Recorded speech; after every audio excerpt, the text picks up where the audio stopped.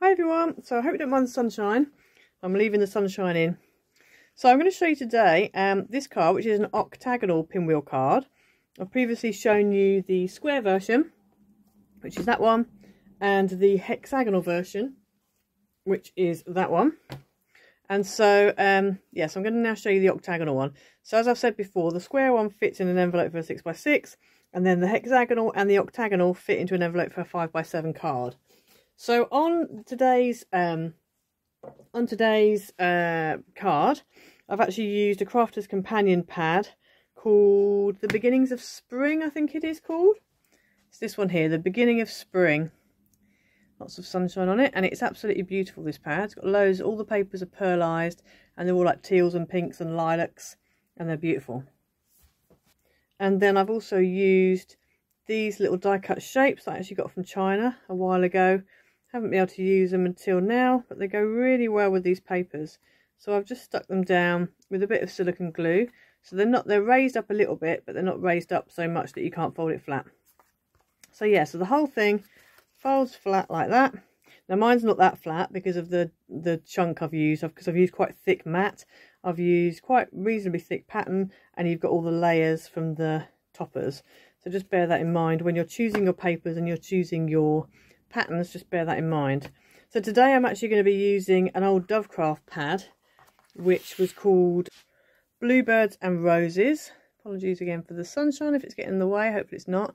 It usually looks worse on the camera. When I come to edit, it doesn't look as bad. But yeah, this was Bluebirds and Roses. This is Dovecraft Paper Mania. This was from a good 3 years ago.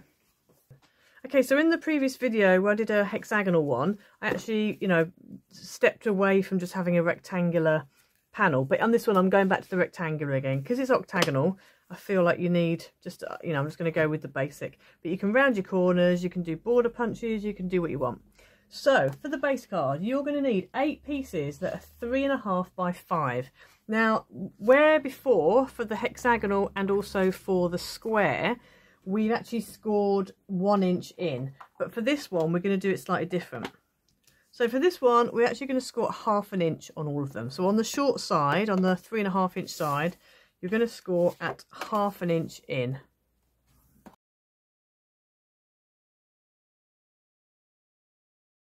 So once you've done that, you're just going to go ahead and fold and burnish all of your score lines.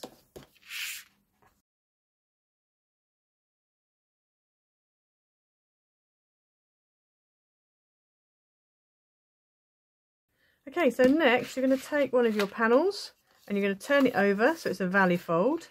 Take another one of your panels, and on the mountain side of the flap, you're going to, on the tab, you're going to put some wet glue, or some kind of strong wet glue, or you can use red tape, whatever you get on best with. And so you're going to take your tab, you're going to turn it over, so this is the gluey side here, and this cut edge here needs to line up with your score line, and it needs to go right into that bit there and line up against the bump. So when you score, you've got like a bump, haven't you? So you want to make sure it goes right against that bump. You don't want to go over it, and you also don't want to go too far off. It just needs to sort of line it up there. I'm hoping you can see this okay with the sunshine. Okay, so then we're going to take the next one, and again, take some glue or red tape, add it onto the mountain side of the tab, turn it over, flatten your card down, and you've got one tab where the second tab is, so I'm always sticking it on the right hand side. This is going to go again lined up with that right hand score line. So we're going to go ahead and stick that down. So that's what it looks like from the top, because that's your first piece, that's your second piece, there's your third piece. Okay, so we're going to go ahead and do the next one. Again, put your glue on the top of the mountain side piece.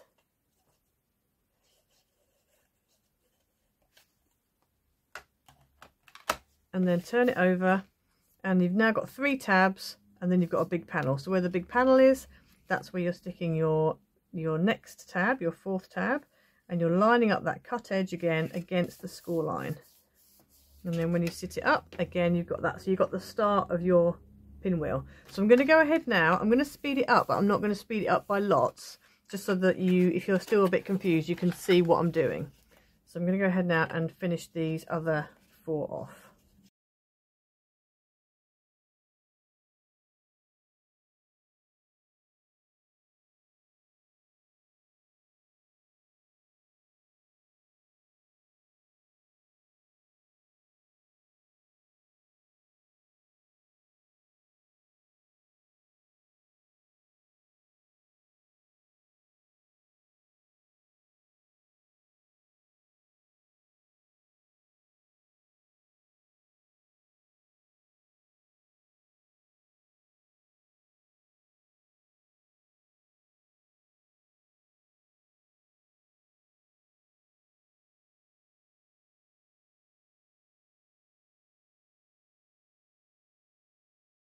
Okay, so once you've stuck all 8 pieces down, it should look like that. So now what you want to do is you want to fold 2 of them in. In fact, no, 2 of them. No, 3 of them. No, yeah, 3 of them. So you've got 1, 2 and 3. So on that crease line there, you want to fold that over like that. So you've got 1, 2, 3. And then this tab here, you want to put some glue on, and then you're just going to fold this one piece here over and stick it on. If you want to do it a different way, you can. I just find this is the easiest way to kind of not get in a muddle. So we're going to add some glue, and then we're going to fold that over and stick that down, and that will complete our pinwheel and mean that when we stand it up, there you have your octagon. Okay, so you can see the octagon starts to really take shape. Now give it a little bit of a tease to get it all nicely opened up, but there's your octagon. So now we're going to decorate. So for your big pieces that go on these bigger panels here, you're going to need 8 matte panels that are 2 3/4 by 4 3/4. Then you're going to need 7 pattern panels that are 2 1/2 by 4 1/2, and 1 white panel that's 2 1/2 by 4 1/2. So these are just going to go on all of these big sections. I'm going to go ahead and stick these down.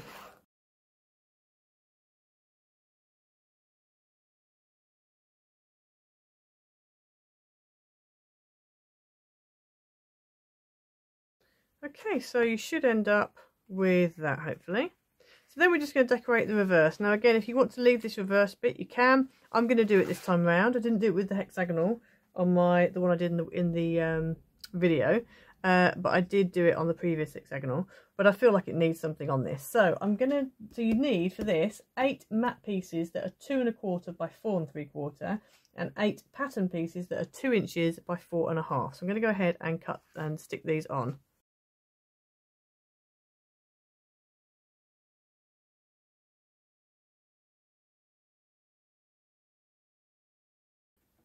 Okay, so that's what you end up with. Now some of my panels are still wet, so I need to be careful they don't drop off. But yeah, it's quite nice. So what we need to do now is go ahead and add our greeting on. Now, one thing you need to remember is that wherever your back is, so there's my back. If you look on top, that's my back panel. So this is my front panel here. You could class this as your front panel if you want, because both of them are sort of, you know, so either of those two is fine for your front panel. So I'm going to go ahead now and add a greeting. Okay, so I went ahead and added a greeting on it. This is from the die cut pack. There's also an A4 ultimate die cut pack that comes with it. I'm not sure if they're still available online, but if they are, I'll add a link. So I'm going to go and add a few little gems onto each of the sides, just because I really don't want to be, adding too much else on it. I might add some butterflies possibly later, but for now I just want to be adding a few, just a little bit of something.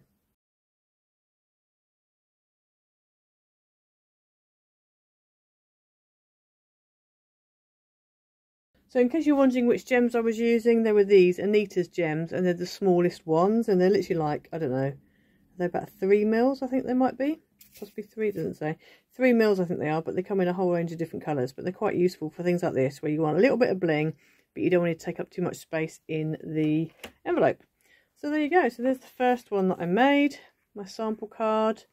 Yeah, and there's the second one. So I haven't gone ahead and decorated it massively. I've just done that first bit where you've got the greeting and then a few little gems. I think once that's dry, I might add some more gems on. I might add some butterflies, not sure. And then obviously you've got space on the back to write. But yeah, so hopefully you enjoyed these. Go and check out the other 2 videos, the one for the square one and the one for the hexagonal one.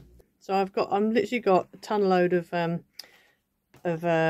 pinwheel cards now. I've got 2 the square, 2 hexagonals and 2 octagonals.